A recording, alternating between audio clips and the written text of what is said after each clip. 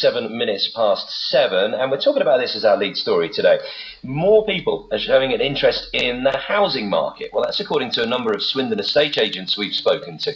And that backs up new figures from the Royal Institution of Chartered Surveyors this morning.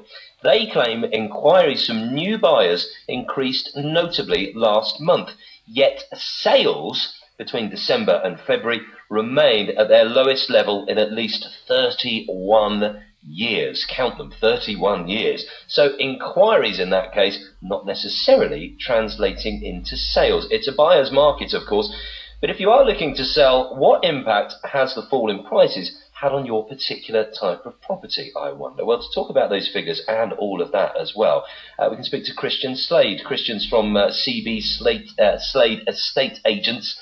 Get it out, in Cricklade. Morning to you, Christian. Good morning, Chris.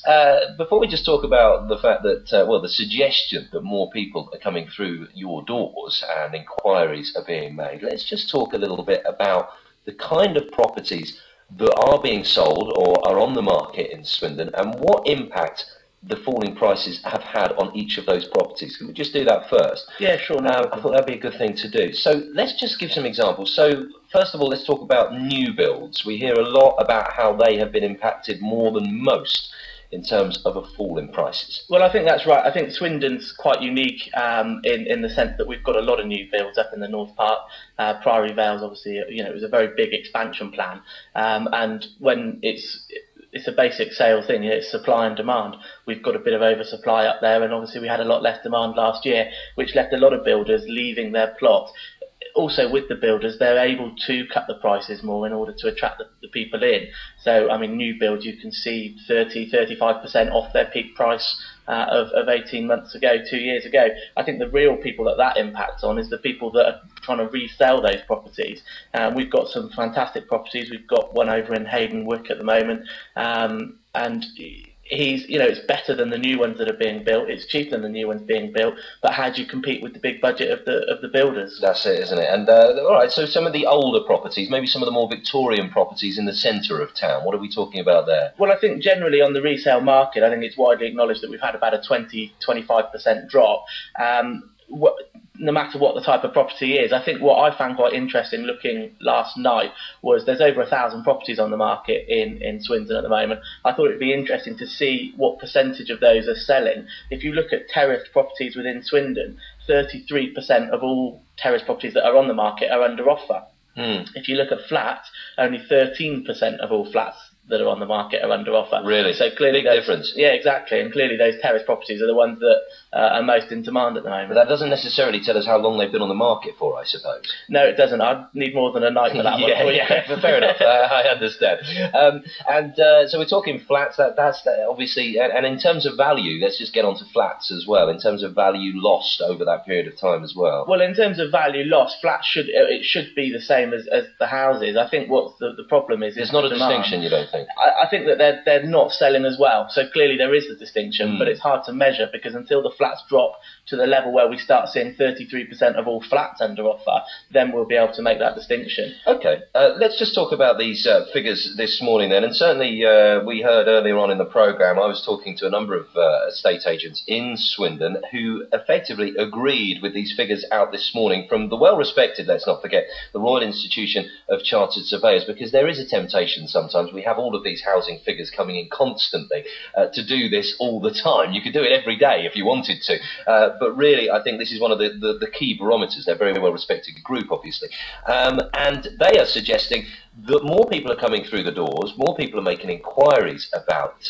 homes, but that's not necessarily translating into sales. Does that kind of represent the experience you're having at the moment? Well, I think there's a few issues there. I'll firstly, back up what you say about the Royal Institute of Chartered Surveyors.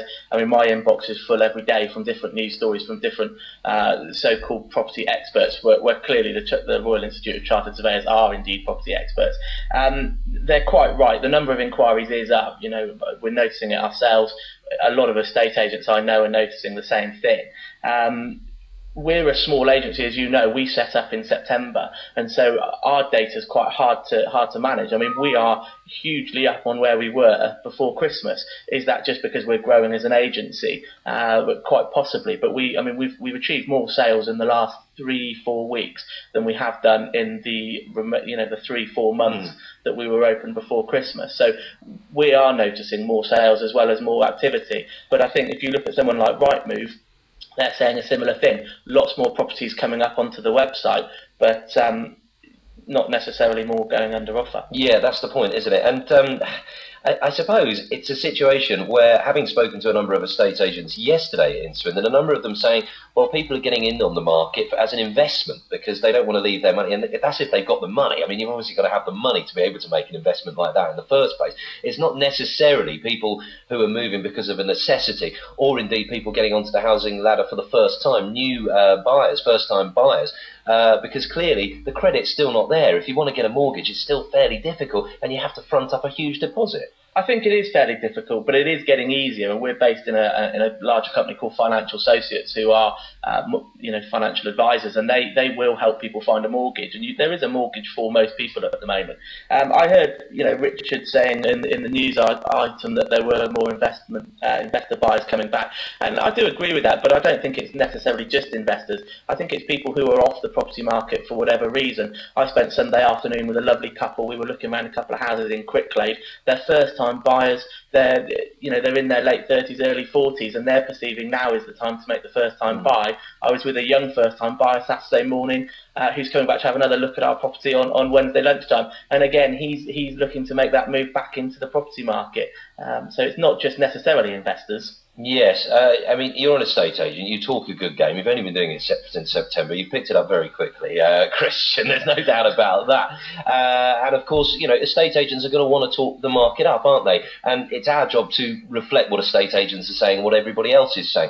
I just read a man called Martin Ellis, what he was saying last week. He's the chief economist at HBOS. He says, continuing pressures on incomes, rising unemployment, negative impacts of the dislocation of the financial markets on the availability of mortgage finance are likely to mean that 2009 will be another difficult year for the housing market. We're not out of the woods yet. I was reading a number of things in the broadsheets over the weekend. Some people, fairly eminent people, saying there could be another 10% to go, there could be another 15% to go in house prices. What's your view?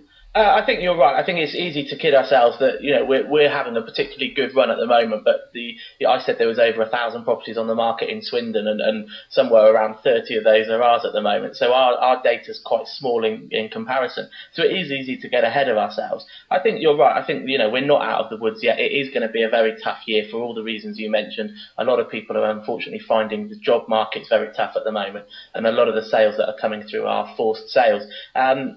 I think we're going to see a bit of stability this year. Certainly, I hope we do. We're not going to see the prices bounce back overnight, but we're just going to see more people coming to the market, which is what we're seeing at the moment. People who have stepped off the market coming back in. And yeah, I think we're realistic about what it is, but you're quite right. We like to talk a good talk, and I was here in September having just opened telling you how busy we were, but we are realistic as well.